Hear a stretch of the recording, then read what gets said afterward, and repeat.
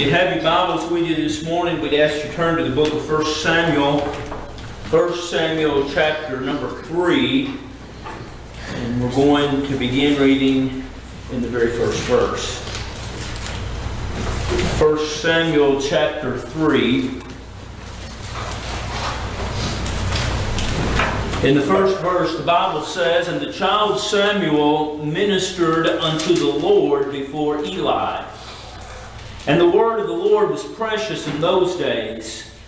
There was no open vision. And it came to pass at that time, when Eli was laid down in his place, and his eyes began to wax dim, that he could not see, and ere the lamp of God went out in the temple of the Lord, where the ark of God was, and Samuel was laid down to sleep. And the Lord called Samuel, and he answered, Here am I. And he ran unto Eli and said, Here am I, for thou calledst me. And he said, I called not, lie down again. And he went away and lay down. And when the Lord called yet again, Samuel. And Samuel rose and went to Eli and said, Here I am, for thou didst call me. And he answered, I called not, my son, lie down again. Now Samuel did not yet know the Lord, neither was the word of the Lord yet revealed unto him." Let's pray. Dear Lord, we thank you, we praise you for your goodness and watch care. Lord, we thank you for the people that are gathered together this morning to lift up your name and to give you glory and honor. Lord, we pray that you would grant us the Holy Ghost this morning and that you would meet with us and that you'd make these words on this page, Lord, the very Word of God. Lord, we pray that you would save the lost that meet with us, Lord God, that you might minister to them and speak to them and save their souls, Lord, according to mercy and grace, we pray it. And Lord, for those of us that sometimes walk at a guilty distance, Lord, we pray that you might draw us into yourself. We pray these things in the name of Jesus. Amen. Now I'm going to be preaching this morning when God reveals truth. And I'll say this before we really get started. If God don't reveal a truth to you, it will never mean very much to you. And in other words, if He's not the one that gives it, and He's not the one that grants it, you'll never value it. You'll never embrace it. It will never mean very much to you if it's not a revealed truth. And I'll go even further. All the truths of the Word of God is revealed. You may know them up here, but you don't know them in your spirit. In the first verse, we'll go back there, and the child Samuel ministered unto the Lord. Now, I want you to see that even though, and by the own Word of God, it says that he didn't know the Lord, he ministered unto the Lord by helping Eli. So the first thing we learn from this text, you can do a lot of things in the church and be lost. You can attend regularly. You can help with the yard work, or you can cook something, and a lot of things you can do, but that don't make you saved. And that was that was Samuel's problem, that he was lost. And I want you to see, there's not a lot in the Bible of recording of children being saved, but this is one of them. You know, I've heard some Baptist preachers even tell me they didn't think a child could be saved. Well, if they believe that, they'll have to do something with Samuel, because Samuel was saved. And by estimation, he was probably 7 or 8 years old at this time. But I want you to see that he was doing things for the Lord, and yet he was lost. And I'm fearful today that's a lot of people's problem, that they don't know the Lord Jesus Christ. They're just going and doing, but they really don't know Him. And the child Samuel ministered unto the Lord before Eli, and the word of the Lord was precious in those days. Now, if ever time was that we live when the word is precious, it's today. You can go all through Stewart County, and I guarantee you there is not one other pastor that will tell you there's nothing you can do to be saved. The very closest that you can get, somebody might say the Lord has to save you, but in that they really don't know what they're meaning. Because then they'll take that very same book and get you to repeat some kind of stupid prayer. Right? So, we live when the Word of God is a precious, precious thing. There are very few people today that will say, hey, listen, road flash, there's a garment that pertaineth unto a man and a garment pertaineth unto a woman. That's a precious truth today. People don't want it. There's not many today that will say, the Bible says this, it is a shame for a man to have long hair. And, you know, everybody's like, woo! And they always shout and they're glad about that. But you know what the Bible also says? If you believe that, you have to believe the other side of it. And it is a shame for a woman to have short hair. If you believe one, you have to believe the other, right? And so then we as the Lord's people, just as it was in the days of Eli, it's a precious thing to find somebody to tell you the truth. The word of the Lord was precious in those days. There was no open vision.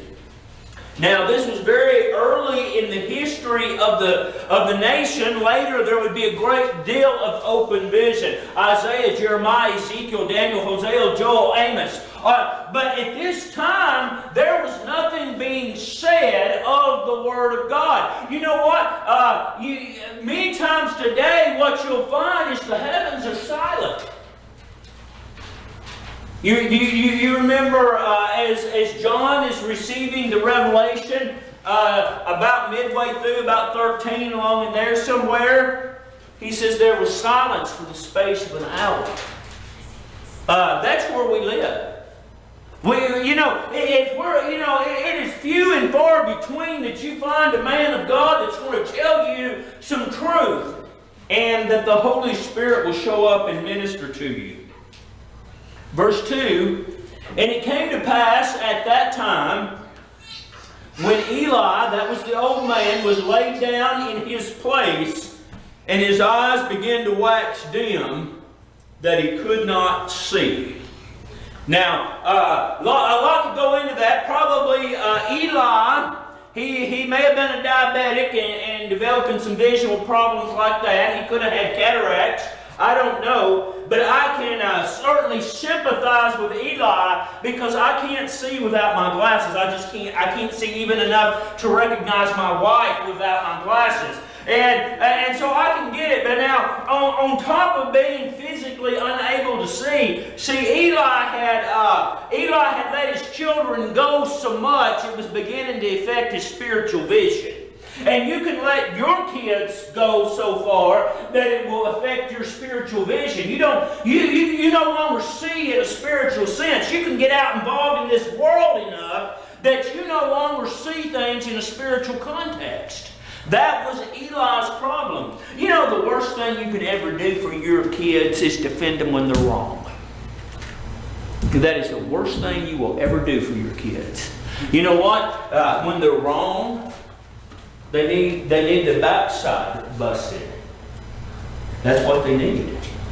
Now, growing up down here at Carlisle, I mean, literally, before you got to the house, Mama done knew. And she'd be standing there waiting for you when you came into the yard. You know what? That's a good thing. Them mothers had their little network, and nothing went by them. And you know what? That's the very same thing this morning with you and the Lord God. He knows what's going on, and yet still we defend something that's not even right. Eli's son Hophni and Phinehas was literally taking things off the altar for themselves. They were laying around with women in the temple building. Right. They were very ungodly people, and the reason they got there is because their daddy's vision was dimmed. You know what? We need to get back to the point where we see things for as they are.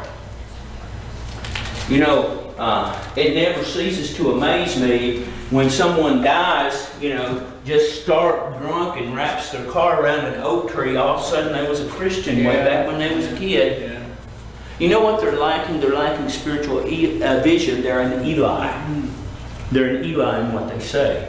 And so we as the Lord's people, we need to pray that we would never get in that situation and that we could see things from a spiritual context. And it came to pass at that time when Eli was laid down in his place and his eyes began to wax dim that he could not see, and ere the lamp of God went out in the temple of the Lord. Now I want you to see, because this is kind of stuck in there in the middle, this is another thing that that Samuel did, and that was to keep the oil in the lamp. That lamp could never go out. If it went out, it represented the Spirit of God leaving Israel. And so you know what? A lot of times what we need to do is just keep plenty of oil on hand. Remember in the New Testament, in the parable of the virgins, some of them ran out, didn't they? You know what Eli's problem here was? He was running out of spiritual juice. And you know what? Without the help of God, you will too. You won't be able to continue in the end because you're operating on self. And so we find then that Eli was in this situation, and Samuel was doing the work of the temple. And ere the lamp of God went out in the temple of the Lord, where the ark of God was, which represented the presence of God, and Samuel was laid down to sleep, and the Lord called Samuel, and he answered, "Here am I." Now, we're fixing to go through a series where the Lord calls Samuel actually 4 separate times. And that is truly knowing the Lord. You know what the problem today, if I said to these little fellows over here, listen, y'all come up here and repeat a little prayer. You know what the problem was? That they'll leave here still not knowing God. That's right. And you know what? As good as Samuel was, he was trimming lamps and he was helping Eli get around because Eli was about half blind. Samuel was still lost. And you know what lost people act like? They act like lost people. They do not love God. They are not interested in the things of God. They may pretend to be, but they are not. And you know what? Unabridged, they'll go out and they'll act just like the rest of the world. And so we find here that what we need in the modern day is getting back to this point. If you're not called, you're still lost. That's the simple thing of it. If the Lord hasn't spoken to you, then you are still lost. And when we begin to think about, listen, am I really saved? You go back to that calling. Because listen, it's not what you did, it's what God did. It's what Christ did. And if it's not based on the person of Christ, you know what? You're still lost. That's about as simple as it could be made. And so then we as the Lord, we need to be interested in knowing where we stand. Verse 5. And he, meaning Samuel, ran unto Eli and said, "Here I am, for thou calledst me." And he said, "I called not. Lie down again." And he went and lay down. And the Lord called again, "Samuel." And Samuel rose and went to Eli and said, "Here I am, for thou didst call me." And he answered, "I called not, my son. Lie down again." Now, I want you to see in verse 5, it literally says, Samuel. Now, when the Lord saved me, I did not hear him say, Larry. But I will say this. I knew it was all about me. I knew through the Holy Ghost that I was guilty and deserved hell. Deserved hell fully. And I knew when he spoke to me and my sins were forgiven. See, that's not emphasized today. And you know what? You know what the end result is? You have a church full of lost people. That's the end result. And then you have a church that's really of no use to God because it's not made up of saved folks anymore. And so then we find that this is the calling that has to be here. Verse 7. Now Samuel did not yet know the Lord. Now I have that underlined in my Bible, and I would suggest that you do too, because you know what that says? We're not born knowing the Lord. We're not even born perfect. That sinless baby, you know what that is? That's a Catholic fairy tale. If you raised as many youngins as I had, we know they ain't sinless. Right? And so then we see as the Lord's people that there was a time when Samuel, even though he was good, man, he lived in the temple. He lived with Eli. Remember, Hannah brought him up there and says, there, he's yours. I want him to serve you all the days of his life. And yet he was still lost. Yeah. That was Eli's position. And you know what? It's your position too if you've never been saved. You're just like Eli. He hasn't spoken to you. He hasn't saved your soul. So we as the Lord's people need to have an interest in having the type of salvation that Samuel had. Now, Samuel did not yet know the Lord, neither was the word of the Lord yet revealed unto him. And the Lord called Samuel again the third time, and he arose and went to Eli and said, here I am, for thou didst call me. And Eli perceived that the Lord had called the child. Now, I want you to think about this, how rusty and how cold and how indifferent Eli had become. Because see, he didn't even understand. You know what? A spiritual man, a man that's in tune with God, knows, about can look at an individual and know if the Lord's dealing with them. See, somewhere along the way, Eli had let Hophni and Phinehas influence him so he didn't have the spiritual knowledge to know that God was dealing with somebody. And you know what? You see that a great deal in the modern age, that pastors just don't have enough spiritual sense to know what's going on, even in and among their own people. But finally it dawned on him, and Eli said unto Samuel, go, lie down, and it shall be, if he call thee. Now I want you to get this too. If you're an elect, he's going to keep calling you. See, this is the thing. Christ has never done, God has never done a work. He has never started a work that he didn't complete. Did you know that? And if he spoke to, you know what? The very moment he said, Samuel, Samuel was going to say, because our God doesn't finish. He finishes every work that he's ever started, and he always will.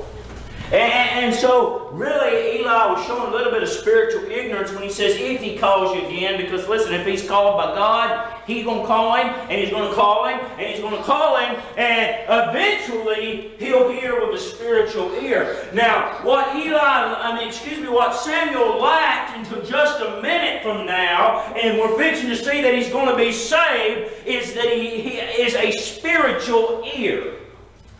Now, listen, most of us are born with ears, and most of us can hear at least some. But you're not born with a spiritual ear. It's a granted gift. Remember, as John's writing to the churches, he that have an ear, let him hear. In other words, not everybody is going to hear the spiritual information in those letters. In fact, if you follow the history of the Laodicean church, none of them heard. They ceased to exist. They were out of the way. And listen, they was the richest group among them, and they still had no spiritual gifts. So not everybody's going to hear. You know, the most blessed day in my ministry was the day that I finally realized, hey, I don't have to talk nobody into nothing. It's not my business if they listen. That's up to God. You know, that's a lot of relief off your back. Therefore Eli said unto Samuel, go lie down, and it shall be, if he call thee, that thou shalt speak, Lord, thou shalt say, Speak, Lord, for thy servant heareth. So Samuel went and lay down in his place, and the Lord came and stood and called as at other times, Samuel, Samuel. Then Samuel answered, Speak, for thy servant heareth. What a glorious day. What a wonderful, wonderful, and it says there, and we have to believe it is the Word of God, that he came to him and stood and said, Samuel, Samuel. You know what? Knowing the nature of the Almighty God, Jehovah, and His holy sinfulness, sinlessness, you have to believe that this person that came and seen him was none other than Christ. Because Christ can commune with sinners. In fact, all through His ministry, He was criticized for that, was He not? And so He said, Samuel, Samuel. Isn't it a blessed, wonderful thing to think on and remember the day that He called you? Yeah. If I live to be 100, there will be no other day that I could possibly ever have as precious as that one was. Yeah. And so we see then that Samuel got something real from God, and I think that's our lacking thing among people. You know what? People that are supposed to be saved and never come to church. I have a real issue with that, because if they're called, I think they'll have a desire to be there, don't you? And then if they're not, the result's pretty easy to come to, is it not? And so then we, as the Lord's people, you need to be sure you have something akin to this when you think of salvation. Verse 11, And the Lord said to Samuel, Behold, I will do a thing in Israel, at which both the ears of everyone that heareth it shall tingle. In that day I will perform against Eli all the things I have spoken concerning his house. When I begin, I will also make an end. For I told him that I judge the house forever for the iniquity which he knoweth, because his son made themselves vile, and he restrained them not. Now, I want you to see, Samuel's first sermon he wasn't going to be able to tell people how good they were, was he? His first sermon wasn't on the divinity of God, was it? His first sermon wasn't on how God loved the nation of Israel, and He does. His very first sermon was this: Eli, you've messed up as a daddy, and you're going to pay. Now this little boy that ministered in the temple, been a friend to Eli, been a help to Eli, was going to have to say, now Eli, you got a real problem. How'd you like to preach that to somebody? See, this is the burden of the ministry. It is not a pleasant thing, because you have to tell people truths that they do not want to hear. Right? You have to tell them, listen, you're in great need of redemption, and there's no way to get it unless it's of the goodness of God. People don't like to hear that. People don't like to hear, come out from among them and be ye separate, thus saith the Lord. People do not like to hear it. Yeah. Right? So the very first sermon this little 7 or 9-year-old boy was going to preach was in the face of a man that he respected, and that outlined and said, because you won't parent any better than you're parenting, and you're letting them ungodly Eli, Hophni, and Phinehas doing what they want to, listen, you're going to pay. And you know what? He did. You know how Eli died? He was sitting on a log, and then he was blind as a bat, and somebody ran from the battle and says, how the battle goeth? And he says, the Ark of the Covenant's been taken. And he said when he did, Eli fell over backwards and broke his neck and killed him. See, not only do your children pay in how you parent, you do too. You do too. And so we find then, as the Lord's people, what our desire ought to be, and what we ought to desire for our people is that we would have a revealed truth. Now, Samuel, as according to his nature was, he went in and he told it exactly like it was. He told, listen, you know what? It's going to be that way.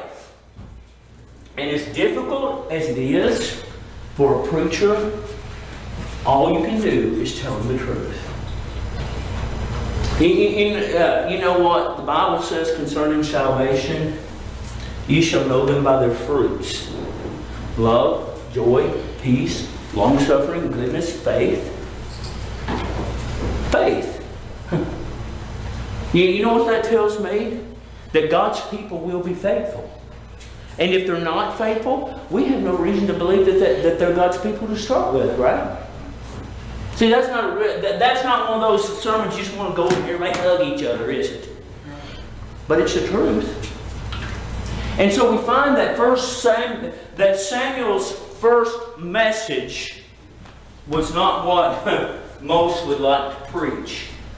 But we find that revealing saved his soul, and that revealing gave him the strength to preach exactly as he was supposed to. Now go with me to Isaiah, and we mentioned that just a little bit in passing.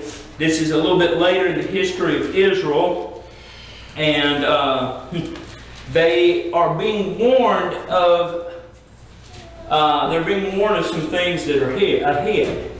Isaiah 53 in the very first verse. Isaiah 53 in the first verse. Who hath believed our report? Who hath believed our report? Now, Isaiah is asking this, and Isaiah's report was not good. Now, have you ever had, you know, it never ceases to amaze me when I worked at this little hospital down here in Erin, worked there 2 times, little short stints, because I couldn't find nothing else. Well, it wasn't just that. I like little hospitals. But we had these physicians that would come up from Vanderbilt. We called them rent-a-doctors. And they would come up and they would cover the ER for us. And some of them were really good physicians. But what I found consistently, if there was a big trauma event or a heart attack or something like that, and the patient, there's one physician in particular, a little short fella, and he would not go tell the family that they didn't make it. And that was a nurse's duty. And I want to say, well, you know what? I went to nursing school for 4 years and they never did tell me that. But we would do it. And you know why he wanted us? We were doing the revealing. People just don't like to get bad news. Right. Well, listen, I've got some bad news and good news for you this morning. The bad news is this: if you're not saved, you're on your way to hell. Yeah. That's bad news. But there's hope in the person of Christ. Yeah. Yeah. And so, when Isaiah asked this question, you know who it was? It was a minute few. In fact, I only know of 4 for sure. I'm sure there were others. But of the people that went into captivity, you know the only four I could say pretty sure were saved folks. Daniel was one of them. And then the 3 Hebrew children, Shadrach, Meshach, and Abednego. You know what? That's the 4 that he was revealed to. You know what? We shouldn't be too discouraged over that. When the numbers look small, you know what? They've always been small. Who have believed our report, and to whom is the arm of the Lord revealed? Yeah. There's our word again. You know who is the revealer of all things? It is the person of the Lord God Almighty. And if He doesn't reveal it, you know what? Your Christianity won't last as long as a Gene Frost. Your desire and your drive to meet with God's people will not be there. You'll think of every excuse you can to keep from coming to the house of God. And you know why? He's never been revealed. You know why people can't understand the holiness of God today? And He is holy. We can't even approach Him without the merit of Christ. And you know what the big thing is today? Well, God is love. Well, He is love. But you know what else He is? He's holy, He's righteous, He's sinless. And the Bible says He's wrathful. Why don't we hear about those? Well, I'll tell you why. They've not been revealed. We have a lot of preachers today that don't have the revealing of the Lord God. And you can read the rest of that whole 53rd chapter this week if you wish to. And it reveals Christ as the dying man on Calvary. It reveals Christ as the one that was smitten and beaten for our sins. It reveals the Christ who shed His blood on our behalf. That is the Christ that's revealed. And you know what? That wasn't the king that Israel wanted. Israel wanted a king to sit on David's throne, and what they got was a spiritual king, and they did not want him. You know what? We live in a day and age today where people don't want Christ. I'll say this, they don't want the Christ of the Bible. Amen. They want a Christ, but they don't want the Christ of the Bible. Because see, the Christ of the Bible calls us to service, and we don't want to serve Him. Right? And so then we as the Lord's people, we need to be very in tune. Has He been revealed to me? Do I really know Christ? That's why James said, make your calling and election sure. Do I really know the person of Christ? Do I know Him? No greater question could you ever answer. If you live to be 110, do I really, really know Christ? And you know, this is what I found. If you really know Him, He'll keep revealing Himself to you. You could never know everything about Christ. Did you know that? Me and Doug have been married 30 years, and there's still things that I'm just now figuring out. And I'm sure the same is true for her to me. And if you get in that book, you'll find new things about Christ every day.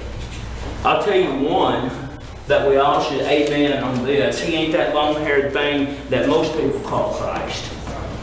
Why would He do something that would violate His own very own word? He didn't have long hair. That's a Catholic fable. Mm-hmm. And so we as the Lord's people, we need to understand and know, has He revealed Himself to me? Because therein is the answer. Are you saved? Are you lost? Gospel of Matthew, chapter 16. Very familiar verses. I love these verses.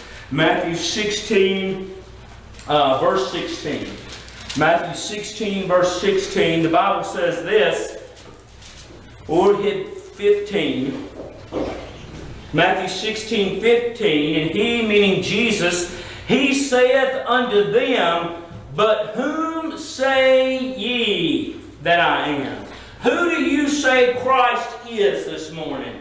Do you say He's somebody trying to save you? Or is He the sinless Son of God? Do you think He's some long-haired hippie? Or is He a holy, righteous individual? Who do you say Christ is? Is He someone trying to save you? Or is He the mighty Son of the Almighty God? Which one do you say He is? Because see, it's very important that we understand that He's not up there hoping you'll do something. He's not twisting His hands thinking that you might accept Him, whatever that means. Right? Do you know Christ? Because, listen, if you don't, you're a man, you're a woman most miserable. Amen. And you know, this is the reality. Everybody thinks about, drunks on the street. You know what? I met people on Baptist pews. I was pretty sure they didn't know the person of Christ. And I'm not talking little bitty ones. I'm talking I knew a woman one time in church I visited. She told me she didn't remember when she wasn't saved. I wanted to say to her, well, you probably still lost then. Because listen, if He's never revealed to you that you're lost, you know what? Then you're still lost. You couldn't possibly be saved if you didn't know you were lost, could you? And so we see then, as the Lord's people, we need to understand and know where we stand. So He asked him, who do you say I am? And Simon Peter answered and said, Thou art the Christ, the Son of the living God. And Jesus answered and said unto him, Blessed art thou, Simon Bar-Jonah, for flesh and blood have not revealed it unto thee, but my Father which is in heaven. Now, who did the revealing? The Father God, Jehovah, revealed, hey, this is my Son. Now, in the modern day, because remember, during the ministry of Christ, right toward the end, He says, Behold, I send you a Comforter. Right. See, Jehovah God doesn't do the revealing anymore. God the Holy Spirit does. That's why you need to be very careful we don't minimize the person of the Holy Ghost, because He's got a huge job to do. Yeah. So Simon said, Lord Jesus says to Peter, listen, God did that. So who does the saving? God does. Was Peter encouraged to be baptized? No. In fact, the best I understand, he had John's baptism, right? So then it comes down to this: do you know Him or do you not know Him? Are you intimate with Christ or are you not? And so Jesus points out to Peter that this revealing of the person of Christ is a work of God and not a work of man. And where, you know what, the Satan's biggest catch bag that he's used for the last 150 years is accepting Jesus. You know what? It don't matter whether you accept it or not. Christ is on the throne this morning. Yeah. And if you think He is good, and you know what? If you don't think He is, He's still on the throne. You know, another thing, the Bible says, God don't take counsel from nobody. He don't need your advice. He don't need your help. Christ does what seemeth good unto Himself. That's the God of the Bible. So we as the Lord's people this morning, we need to understand and know that our salvation aligns with this salvation, and it's not even the least bit less than that. Gospel of Luke chapter 2. Luke chapter 2, verse 26. Luke chapter 2 and verse 26. Now this is speaking of Zacharias the prophet. And it was revealed unto him by the Holy Ghost that he should not see death before he had seen the Lord's Christ. Now, I want you to see, speaking of Zacharias, it says that it was revealed unto him by the Holy Ghost. So we find that the agent that is a revealing agent today is the Holy Ghost, the Holy Spirit. He tells us what we need to do. Because you can look through your entire King James Bible this morning, and it never says, I want Larry Lafferty to preach the gospel of the Lord Jesus Christ. You know what? To me, that was a revealed truth. I knew that it was the command of God, and I knew that it had to be done, but it was a revealed truth.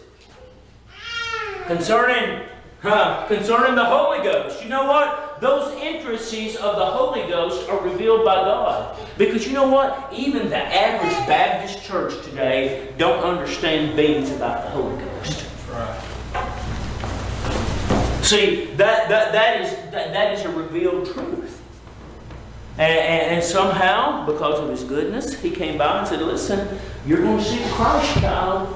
You're going to see the God-man as a baby before you check out. you're going to see it.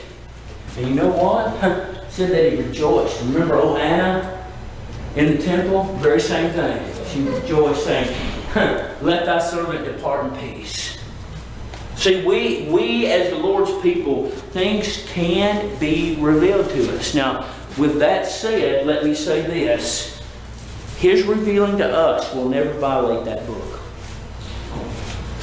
In other words, if a woman comes to you and say, well, the Lord's called me to preach, you can mark her down and say, well, that wasn't a revealing coming from Christ.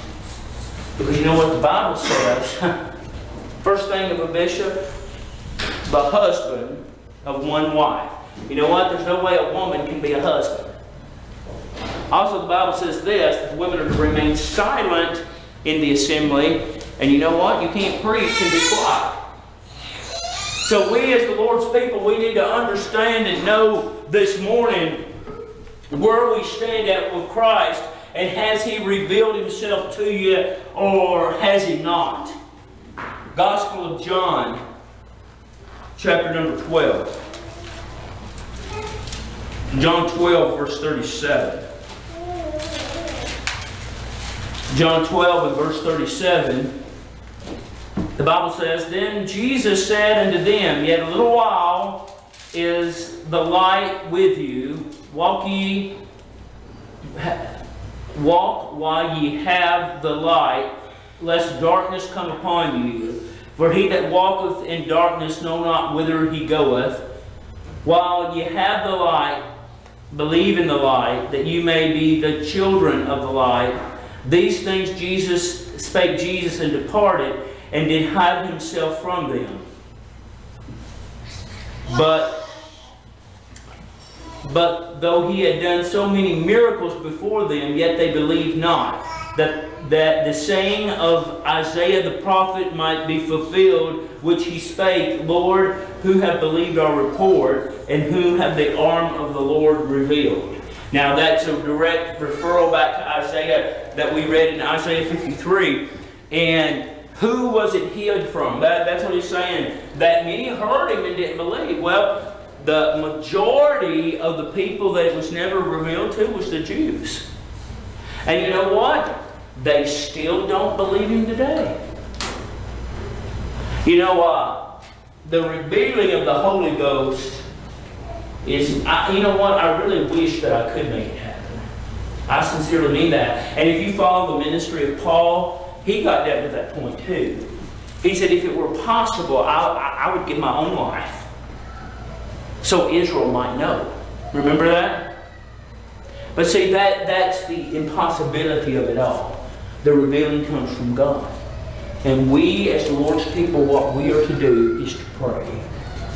And to pray, and to pray some more. And then we need to look for personal revelation what the Lord is asking us to do. Be obedient when He tells us to speak to that person in the workplace. Be obedient when He tells us to speak to that neighbor. That is being obedient to reveal truth. And we as the Lord's people need to understand and to know that. Some precious truths that He might reveal. And this seems crazy, but it is. The fact that you're a sinner is a revealed truth. Because you know what we think about ourselves? That we're pretty okay. That we've done pretty good. You know, the very fact that you're a hopeless, helpless sinner is a revealed truth. The next revealed truth you need to think about, that He is an all-complete Savior. You don't need anything but Jesus. That's a revealed truth. And then lastly, a revealed truth is that Jesus, the Godhead, all in all, they're sovereign. And they've never made one failure. You know what some will want you to believe today? Just say, I don't know, whoever the town drunk is, never knew Jesus, dies, that Jesus has failed. You know, that's about as stupid as you can come up with. You know what? I really believe the best historical records I can find, Hitler split hell wide open. Did Christ fail? No. You know what? Simply this, the Bible says He was It says of the ones that are not Jesus's, that they were vessels of wrath fitted to destruction. And you know what? He did exactly what God planned for him to do. That's the God of the Bible. What about you? Do you really believe God is sovereign, or do you think He's something else?